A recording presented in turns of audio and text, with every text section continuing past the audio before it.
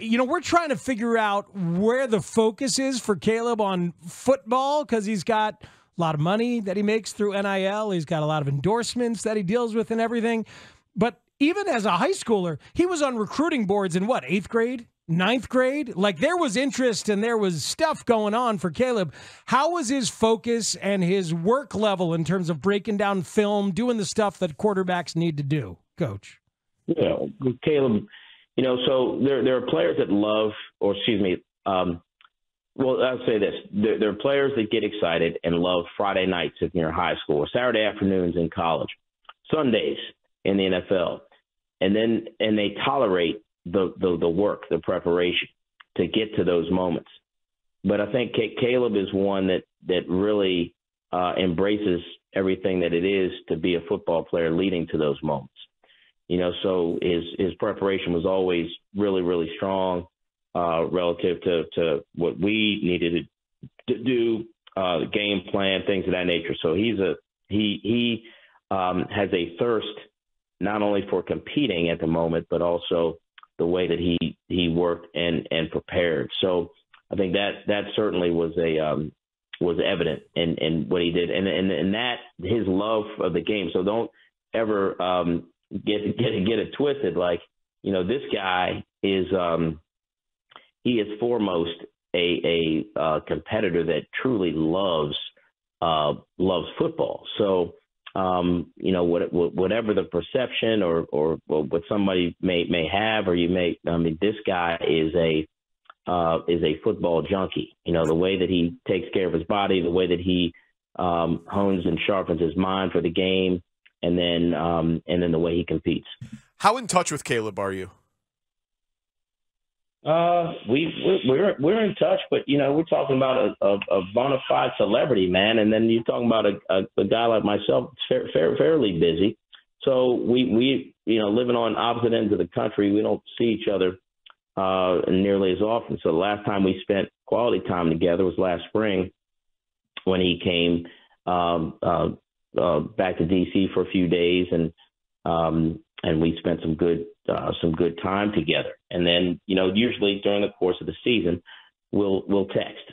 So maybe before or after games, there's a couple words to each other. But yeah, we're in touch. But certainly the distance keeps us from, and our schedules keep us a little bit apart from the frequency. Of course. And so you said, like the perception that's out there. There's a lot of perception that's out there, because of his success, his money, the stuff that's been said about him, all sorts of things. Can I run some of the things that we hear by you and just get your reaction? Because we know that you love him and you were his high school coach, but we would just like to because we're trying to basically do what Ryan Poles, the Bears general manager, is going to do and try to poke holes in this thing and dig deep. So can I run some of these by you, Coach? Sure. Okay. He's not cut out for losing, because when he loses, he goes into the stands and cries to his mom. Yeah, I'd say this.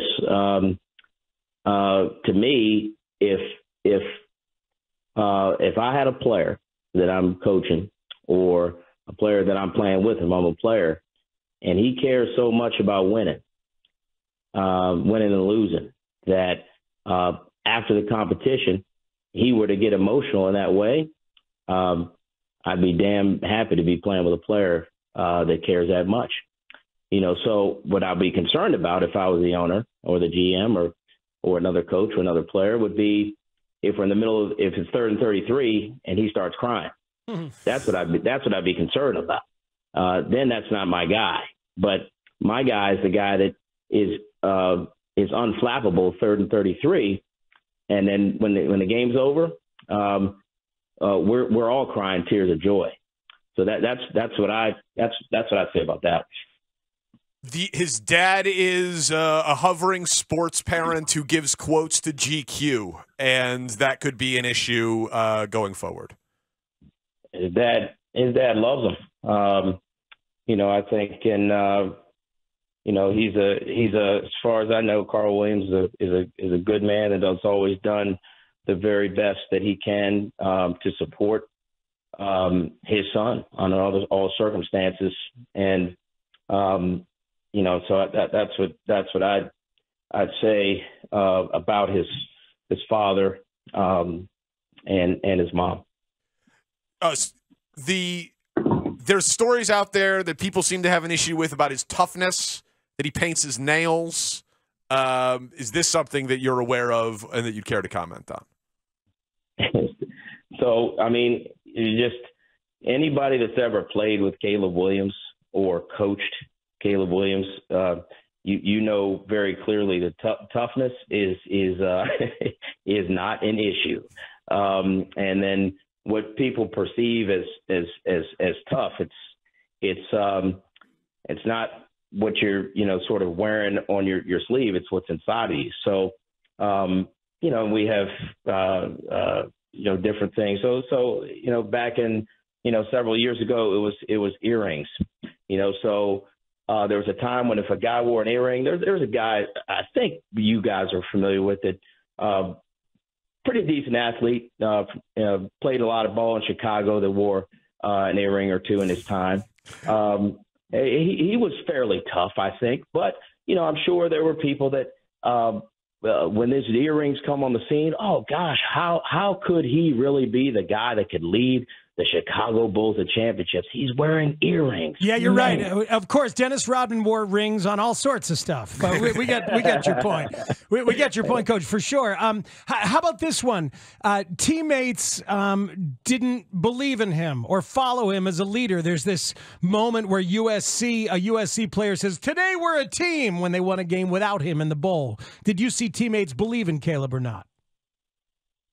I've never seen anything but his teammates love and support him in my time with him at Gonzaga, and then what I observed at Oklahoma and what I observed then at USC that beloved by his teammates and guys that really he was fighting for and guys were fighting for him. So I think that I don't think that necessarily says that he just because they won and had a great moment that was a slam on him or knock on him in any way. Yeah, he's the film coach is honestly some of the best stuff I've ever seen. Like people make the Holmes comp. It seems to be truly special. People are calling him generational. What would you tell Ryan Poles, or in this case, a Chicago audience, about the football player and the potential of what he can be at the next level?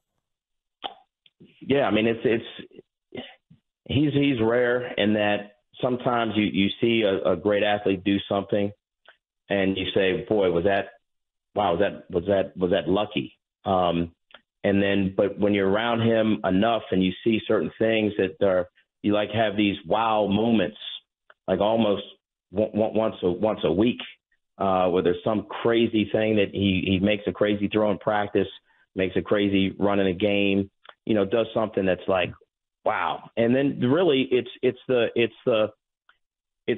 way he impacts everybody. So I always say, he's got a tremendous poise to him under pressure and a real belief, like he really wants the ball. And there's a lot of great athletes that don't really want the ball, or they don't want the ball thrown at them or to them in that last moment. It's easy to do it when you're up on the score, or but he really wants that moment, and then and that belief inspires others, and others see that and they feel that and they know that. And in the game of football, it's this is not an individual game, and I think he really uplifts the mental belief, because really when we're talking about a game that requires such physical gifts, and in the NFL, you're talking about a very fine line between talent of the top team and the bottom team. Yep.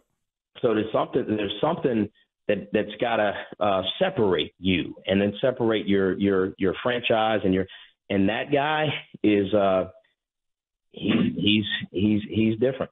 Is there anything he's not good at, Coach, that you think he's got to work on? Yeah, I mean, he could be a maybe a little better singer. I've heard him sing. Maybe a little bit of better dancer. So he could work on his dance steps, maybe his singing voice a little bit. I'd say that. All right. How about good. the cold? The cold, is he all right in the cold? Good. Yeah, cold. Chicago, it gets cold here sometimes, Coach. Cold in Maryland. Hey, man, Chicago's different cold now. I know that, man. That's a different cold. I would say that. Again, this guy is so competitive, and really, I think his toughness meter is high, and I think he would adapt to those circumstances. Whether we're talking about high heat, cold, wind, rain, I would not bet against this dude. He is not soft. This animal can adapt. I would say that. Yes. He followed Lincoln Riley, right? He goes to Lincoln Riley with Oklahoma, then to USC. The Bears are interviewing Cliff Kingsbury. Can you speak to the idea of like the best system to get the most out of Caleb Williams? I mean, I think Caleb likes to be challenged. So when you have an athlete of that caliber, you want to have a system and people around him that continually challenge him. So his there's an element of creativity to him. And it's almost like you see these people that have like the genius gene, like so great musician, a great artist. You told us he can't sing, though, Coach. Pick a lane here. Pick a lane. That singing is not his thing. Okay. All right, but he sings with on that football field. So, but I say he's got like this. You want to always provide something where there's you can't box that type of genius in. There's got to be something that sparks the creativity, the curiosity part of that, for him to really sort of fulfill this unlimited potential that he's got. And so I would just think offensively, you want to have someone that or people that are around him that have great creativity, that can continue to challenge him in ways, which I think, Coach Riley was great for him, because of that. This guy, Coach Riley speaks for himself, the success he's had, but I think that's important as far as his next step. Do you think he'll measure in over 6 feet at the combine? I do. Okay. But you know what? It don't matter. You like to that guy. I don't care if you measure him at 6'5", you measure him at 5'5". That dude is he cannot be denied. I cannot be denied. Thank you, Coach. This animal can adapt, and he cannot be denied.